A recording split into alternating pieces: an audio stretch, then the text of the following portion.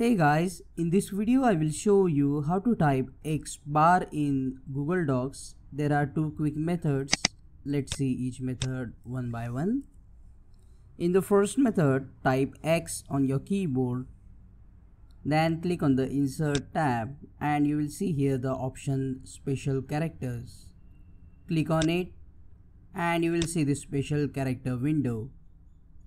In the search by keyword, type overbar and you will see this option combining overline. Just click on it and you will get the X bar symbol. Another method is also easy. Just click on the Insert tab, click on Equation. Under Math Operators, select X bar and type X. This is how you can type X bar in Google Docs. Click on that like button if you think this video is useful. Subscribe and press the bell icon to support the channel. Thank you.